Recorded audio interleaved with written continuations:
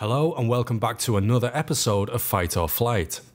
I've received a lot of comments on my previous videos asking what I use to move around the cockpit and how I get my camera to be so smooth. The answer to this is Chaseplane, a camera add-on developed by FSX packages. In this video, I'll take you through setting up the camera presets for FSLabs A320x. Keep in mind that Chaseplane is still in heavy development.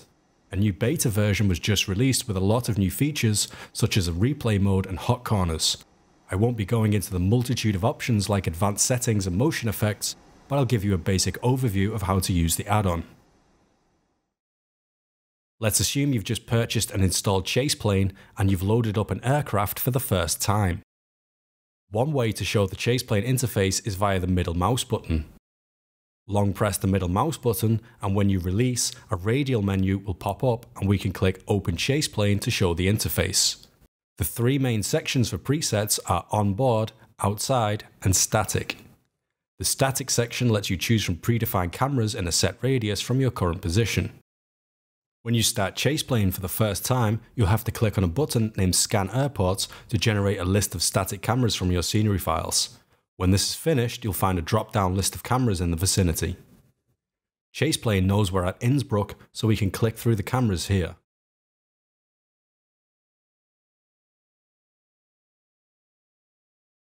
To get back to the onboard section, we'll just click the title. Right now, we don't have any more camera presets, but I'll get to those in a second. Head straight into the preferences and have a look at some of the options available. I like to have everything enabled on the left column apart from Show All Static Cameras. The rest of the options are pretty self-explanatory. Now, have a look at the Control Assignments tab. Toggle UI is assigned to a key combo which will show and hide the Chaseplane interface. Forward, backward, move left and right are assigned to my arrow keys on the keyboard. Page up and page down are move up and down, and the tilt and pan controls are assigned to the trim hat on my joystick. Make sure that none of the keys or buttons that you assign in Chaseplane are assigned in Prepared. If you hold down the middle mouse button, you'll be able to pan around with the mouse and use your movement keys to position the camera. As for flight controls, I use the Thrustmaster Warthog. Even though it's designed for combat flight sims such as DCS, it gives you a vast amount of buttons and switches that you can make use of in Prepared. For this video, I've put up an overlay of the hat switches on my joystick so you can see how I use them in real time. When I move the trim hat on the flight stick, you'll see my view panning around. The two 4-way hat switches below will be assigned to various presets, and I have the TMS left and right switches assigned to previous and next presets, which allows me to cycle through the views. A great feature is being able to share and download presets created by other users. I'll go ahead and choose a starting point for the main pilot position in the Airbus. We can browse and search the community presets for the onboard and outside categories and preview them by mousing over the eye icon. When we see one we like, we can download the preset or subscribe to it, so if the author makes a change to the original, it'll be automatically kept in sync. Let's download this Captain preset from Chewy and make it our own. The first thing I like to do is set the zoom. With wide view aspect ratio enabled in the prepared options, I like to use a zoom setting of 0.7. Anything less than this causes too much distortion, and anything more doesn't give me enough peripheral vision. Chaseplane allows you to set a zoom level per camera, but I like to keep most of my presets consistent. Click on Camera, enter 0.7 in the zoom setting and save the preset. Next, I like to move the camera around to get a good position. We can do this with the sliders in the Controls tab or by holding the middle mouse button and using our assigned movement keys. Once you're happy with the position, save the preset either via the control menu as before or via the long press radial menu that we talked about earlier. I also like to zero the pan setting for this position so I can be sure I'm facing forward. Let's go ahead and add an FCU preset. Click the cross at the bottom to add a new preset and call it FCU. Make sure the preset is selected, position the camera, and save it.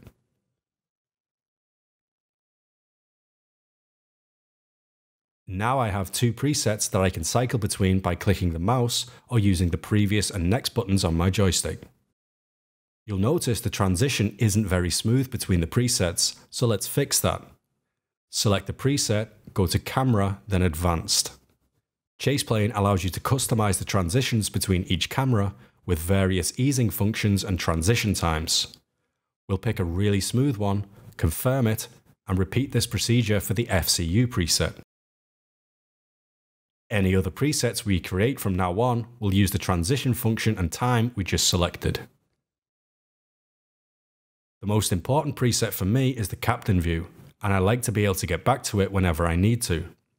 I generally assign this view to the up position on the TMS switch. To do this, right-click the preset and choose Assign Button, then press the button or key that you'd like to use and confirm. Now, no matter where you are, you'll be able to get back to this preset with the push of a button.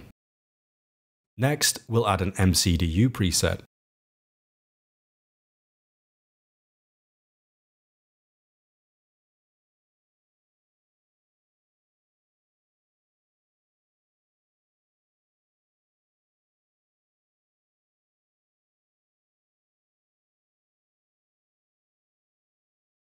After that, we'll add an overhead one.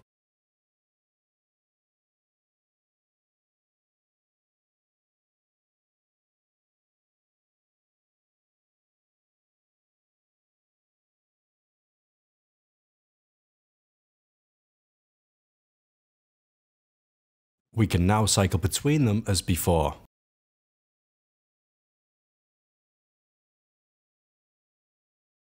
MCDU view is also a special preset for me. I'll assign TMS down to this one. We can also hold down the control key in the Chaseplane interface and assign the key or button from here. Holding down the control key also lets us delete and reorder the presets. I also like to assign the overhead view to the DMS up switch.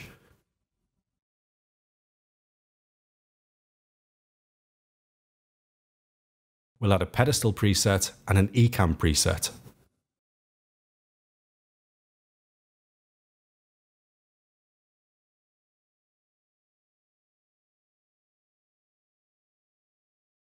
We'll also add a radios preset and play around with the zoom to get a better field of view.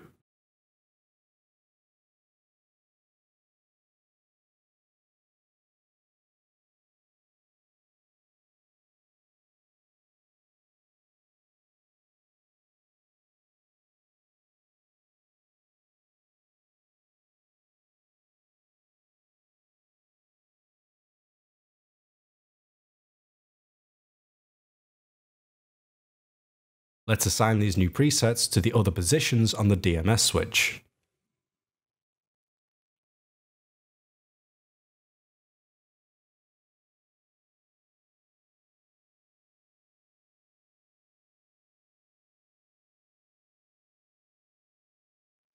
Now I have virtually all the positions covered with just two 4-way switches on my joystick and the trim hat.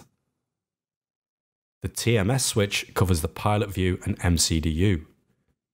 I simulate glancing at the FCU with TMS right.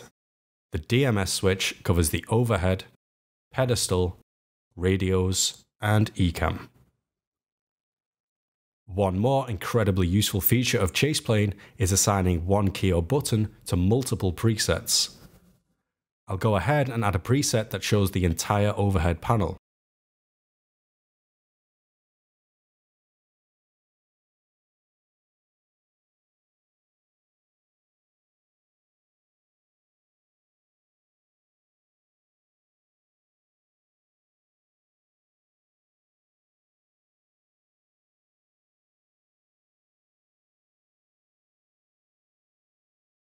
I already have DMS up assigned to the overhead, but I'll go ahead and assign it to the new overhead preset. Now when I press DMS up, the first overhead preset is selected. If I press it a second time, it'll select the second overhead preset. Pressing it multiple times will cycle between the presets you have assigned to this button. I'll add one more preset using this feature. It's useful to be able to see the navigation display as well as the MCDU, so we'll set this up as a preset.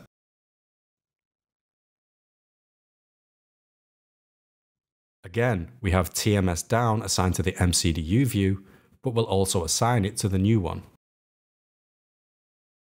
Once again, we can cycle between these views with just one button. Finally, I'll remove the zoomed in MCDU view and the overhead all presets from the cycle by selecting the advanced options for each preset and toggling the skip when cycling presets option. Now when I cycle through all my presets, these two presets will be hidden and I'll have to use the assign buttons to view them.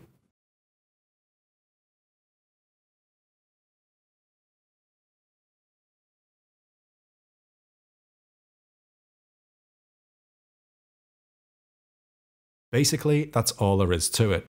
The outside category works in much the same way for setting up outside views and cabin views. There are a ton of extra options for each camera, such as motion effects, and you can really get in there and tune and tweak as much as you'd like. Unfortunately, I don't have time to cover all the options in this video, but I may revisit them at a later date. One final feature I want to talk about is the cinematic mode. This mode automatically orbits your plane from the outside and is very impressive when you're in the cruise. Every few seconds, a new camera angle is displayed, and there are options available in the preferences. As you may have guessed by now, I'm a huge fan of Chaseplane, and I'm really excited to see what's coming next. There have been a few camera add-ons over the years, but Chaseplane rises above anything else out there. Don't forget to like and subscribe if you want to see more in future. And until then, goodbye and take care.